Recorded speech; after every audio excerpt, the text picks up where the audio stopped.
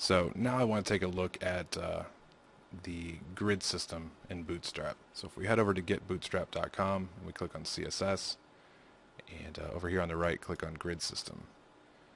Now we're not going to dive too extremely deep into this, but I want to use a little bit of this for our login form here, just as an example. At the very basic level, Bootstrap has created this 12-column grid system, which just allows us to have 12 columns to work with. And this is an example of how it works out. These being the class names here, call-md-1. And that pretty much stands for column medium 1. And the medium, large, small, etc. has to do with the size of the screen you're displaying it on. These are kind of breakpoints.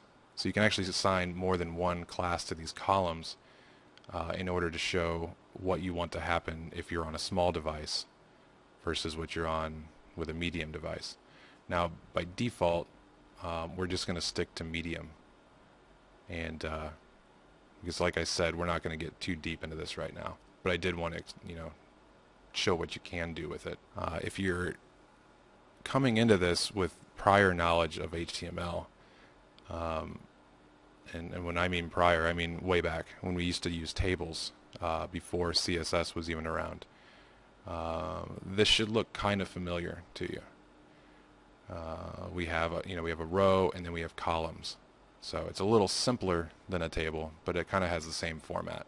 So hop over to Aptana, below our login, and before we get to the form, so let's see, like line 32 here, let's make a div with a class name row. And we'll go ahead and build out this grid really quick and then put the form in it. So just hit enter a couple of times. Every once in a while Aptana does this kind of quirky thing here. So now if we take a look back at the Bootstrap page, now we need to make our columns. So if we just wanted one column that goes all the way across the page, we would do a div class and make this equal to col-md-12. So that's going to take up the entire page. And just to give an example of that, I'll put something in here.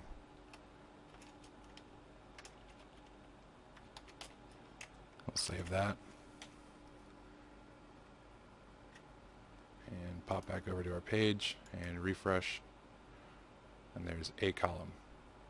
Now we're within the container here, so our columns aren't going to go all the way across the page, but they're going to span all the way from one end of the container to the other. Let's pop back up to Aptana. Now if we want to make two columns, we can go ahead and copy this div here and paste another one below it. But by default, if we just leave it like this, it's most likely going to stack them. And there you go, because they're going all the way across and it's pushing the second one down. So in order to make these side by side, and if we wanted them to be equal, we would do 6 and 6. So come back in here and refresh. And there you go. The second column here starts in the center of the container. But now if you don't want them to be identical, you could set maybe this one to 4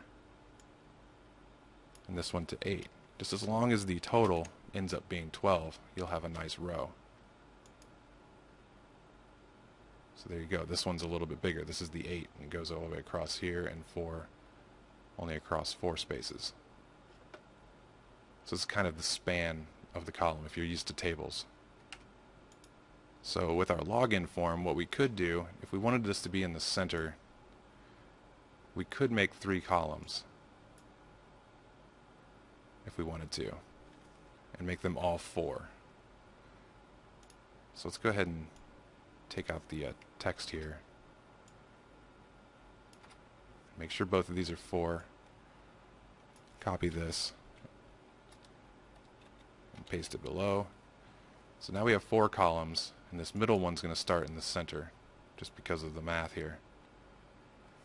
Let's go ahead and hit enter a couple times and come down here and let's grab our form. So from form tag to form tag, cut that out.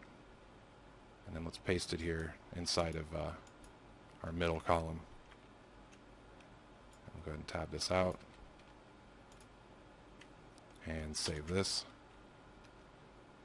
Hop back over to our page and refresh. There, now our form is actually in the center. Okay, now I want to show you another way we could have done this. So if we come down here, if you see on the right, and let's click on offsetting columns. So here, by adding another class name to the column, we can adjust where it's positioned at. So if we wanted to come into the center, we could actually get rid of this first column here and the second column. When you do space after the first class name, and when you do call MD offset dash and then the number. So how many do we want it to be pushed out from the left? So say we did 2. Let's save that.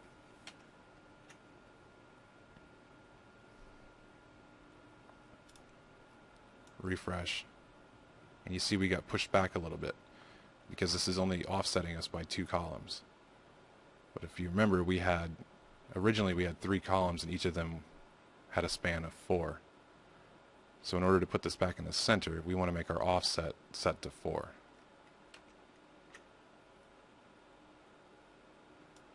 So let's change this to 4. Save that. And refresh. And we're back in the center. And we've got less HTML to deal with.